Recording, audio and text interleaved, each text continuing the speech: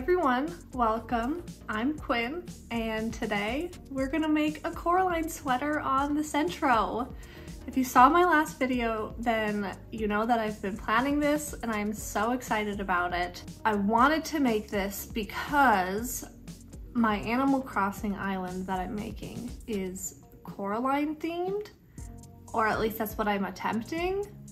And I just really wanted to be on theme with my island. That's my dream right now. That's my short-term goal. Be on theme with my Animal Crossing island. I have all of my yarn here.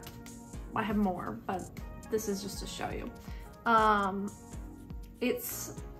showed it before. It's gorgeous. I think it's perfect for this sweater. And then I have my Sentro. You can't see it, but it's just right over here next to me. And then I have this little sketch that I made on my iPad, just general what I want it to look like. So if you don't know what sweater I'm talking about, it looks like that. It's the one that she wears. It's blue and it has white stars on it. Iconic, honestly. So general plan is I need to measure a sweater that I already have to get general measurements for what I want the sweater to be like in the end. I need to make a gauge swatch so I know how many rows and stitches I need to do and how many panels I need to do. Obviously make all of the panels and the tubes for the sleeves, and then assemble it all and make stars and then sew those on. Oh, and I have to make a collar. I'm hoping to finish this in one day, but we'll see. So let's get started because there is a lot to do.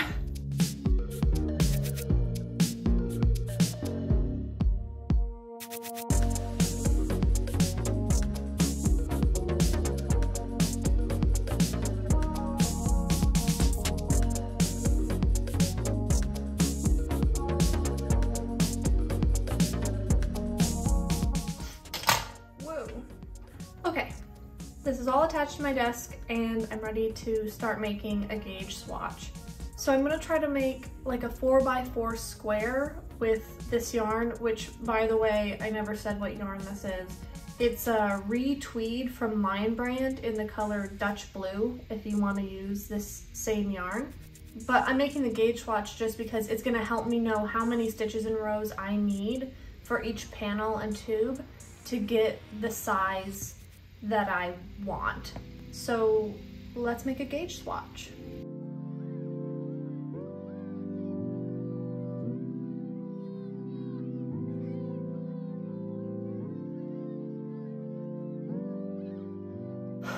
Okay, I think that this is a good enough swatch to measure with.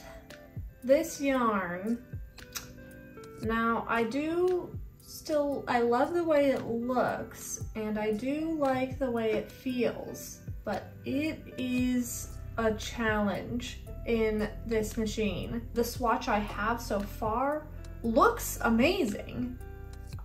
Like, I'm happy with the swatch, but it was a lot. It was a lot. Maybe I could maybe add some weights to the bottom and that would help pull it down. I'm determined to make it work. So I'll take the gauge off of the machine so that y'all can see it because it really does look nice. Here is the swatch that I have. And I mean, like, it looks really beautiful, right? Like, it looks really good. It was just a lot of work to get it to this point. So now I need to measure this and count how many stitches and rows I have so that I can figure out how many stitches and rows I need for my actual sweater.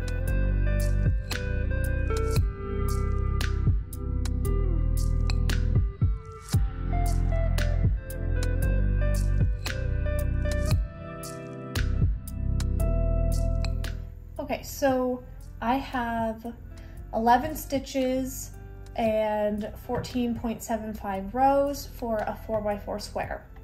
So now time for the super fun part, doing a little bit of math to figure out exactly what I need to do for the finished sweater.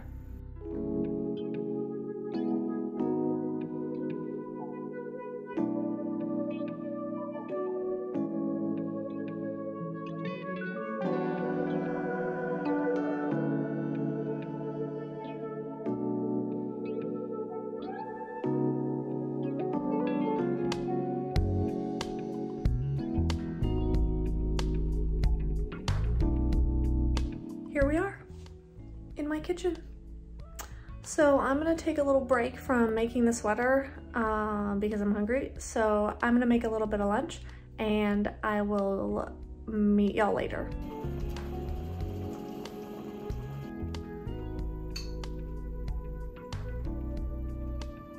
I've had my lunch, I've made the gauge swatch, and I have figured out the measurements of my sweater. So let's finally get into actually making this sweater. I need to make 4 panels.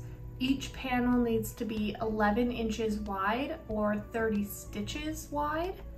This is a 48 pin machine and I need the front and the back to both be 60 stitches wide. That's why I have to do 4 panels, but I also have to do ribbing on the bottom.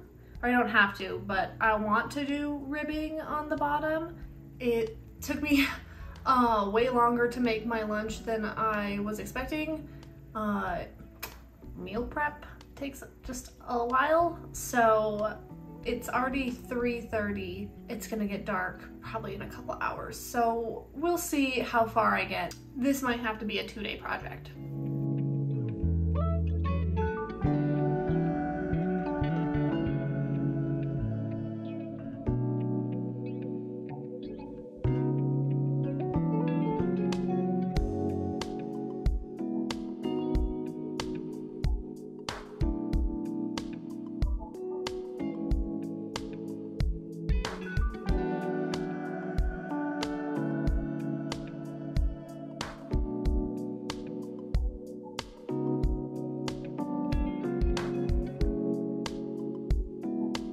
Okay, so I've done 14 rows on my first panel so far, and I need to do 66 total.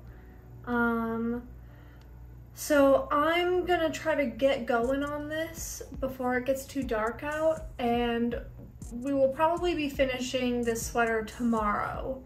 See you tomorrow. Hi, I know it's dark, but I came back because I figured something very important out. Let me show you.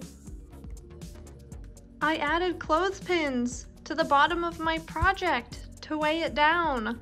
This morning when I was making the gauge swatch and I was like all frustrated with the yarn being difficult, I thought I should add some weights to the bottom of my project when I'm making it so that the project doesn't want to like lift off the pins as easily. And then I didn't do it. But then now I just remembered. And so I know that I said I would see you tomorrow, but it was too exciting. I had to share right now, and I've been doing like a few rows. Oh my God, it's so much easier. Put weights on your project.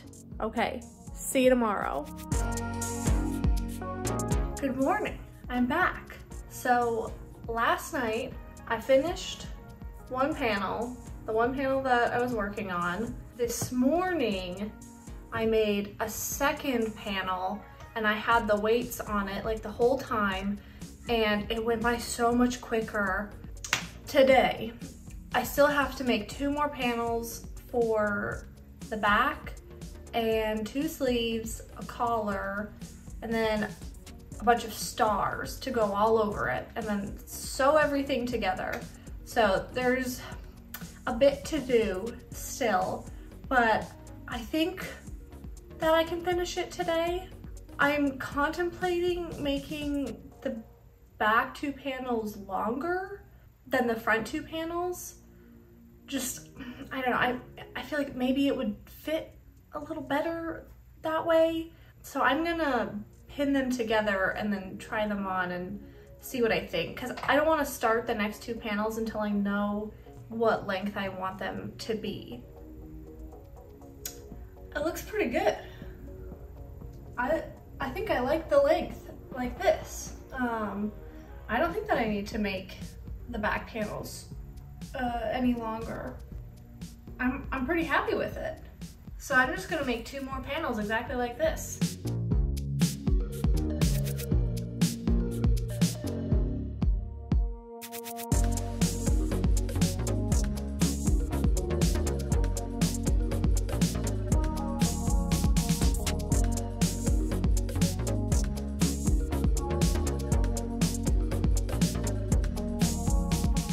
I have all 4 of my panels done now, so it's time to join them together. I'm gonna join 2 of the panels together down the middle for the front, 2 of the panels together down the middle for the back, and then those 2 panels that have been joined, I'm going to join partway up the sides and then partway on the shoulders, leaving room for the neck and the arms.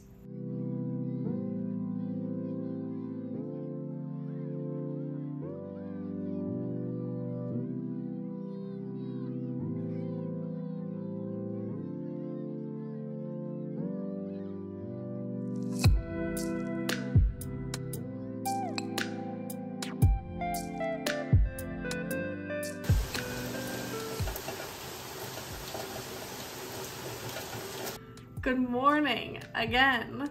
I am back for a 3rd day of trying to make this Coraline sweater. I did not think that it was going to take this long, but I will be finishing it today. I know I keep saying that, but I will finish this sweater today. Last night, I attached all of the panels together, so after I eat my bagel, I will try it on for y'all, and then we can make the sleeves and the collar, sew those together, and then make the stars and sew those on.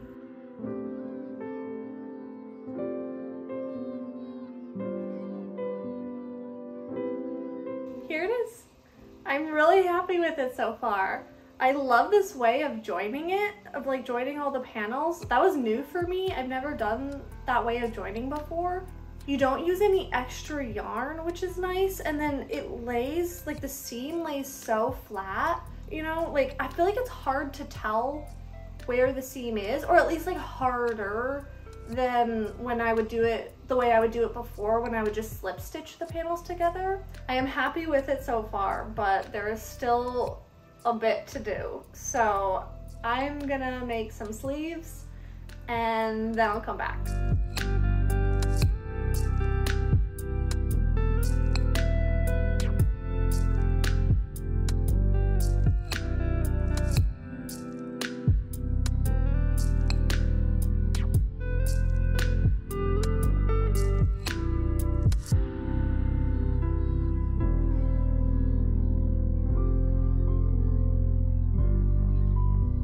Okay, y'all, we're making decent time.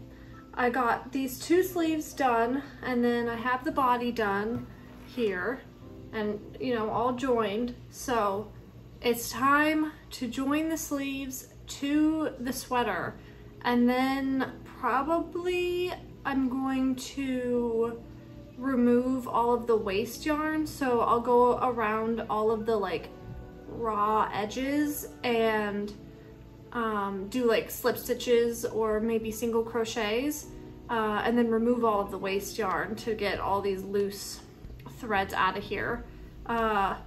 It's not even lunchtime yet, so I think we're making good time.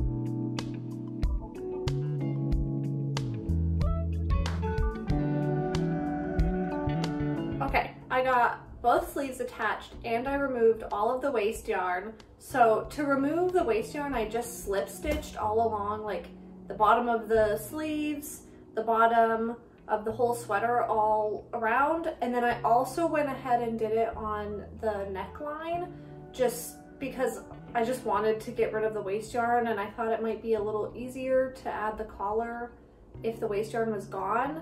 I'm going to make the collar now and attach that, and then I'll make all of the stars and attach those all over the sweater, and then it's finished.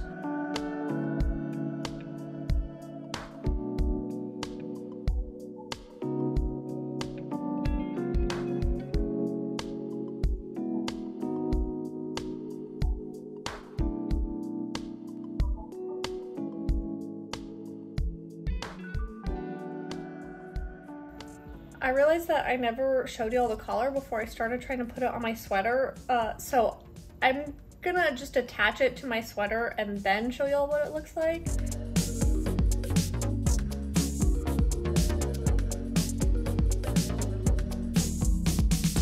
Okay, this is what the collar looks like now that it's sewn on. So I just slip stitched it all the way around. I just did the ribbing all along it, and then I slip stitched on the top too to remove the waist yarn, so it has the same like finished edge as the sleeves and the bottom of the sweater.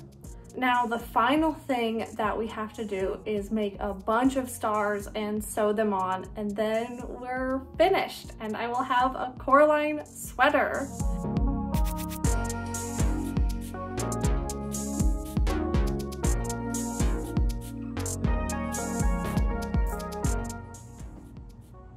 I have all my stars.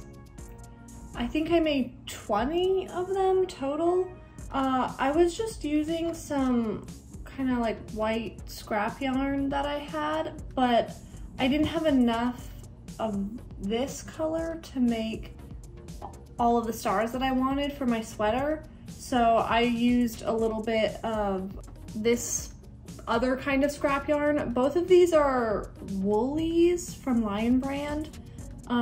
I don't remember what the colors are called, but this is what they look like, and it looks very nice with the blue on this sweater, I think. Here's a little, yeah, I think it looks very nice. So I'm going to lay out this sweater and just kind of like place where I think I'd like the stars to be, and then I'm gonna pin them in place and go in, and I'm just gonna sew each of the 5 points down on each star. I think that that will be enough.